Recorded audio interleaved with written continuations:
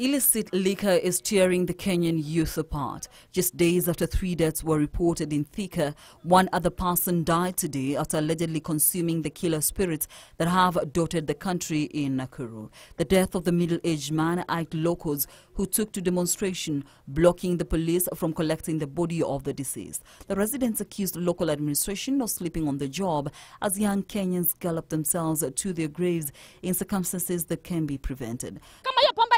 Mwagwa, sisi wa mama wa huku mimi ni mama Sharon na nina brother mwenye anakunywanga huku na sitaki akunywe tena. Mimi ni mzazi na niko na vijana wanakunywaga pombe hapa. Sasa siku ya leo asubuhi hii nimejiuliza mimi, kama ni mtoto yangu ningekuta sasa leo amekufa vile nimeona huyo kijana amekufa, ingekuwa ni nini?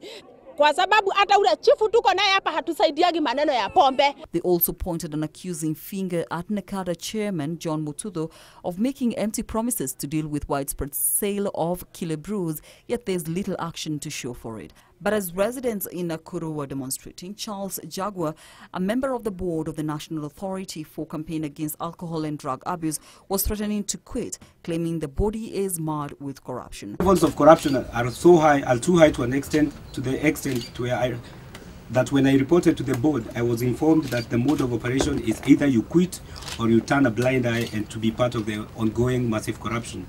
Jagua says he is disappointed at the wanton looting of public funds that is taking priority at NACADA over service delivery.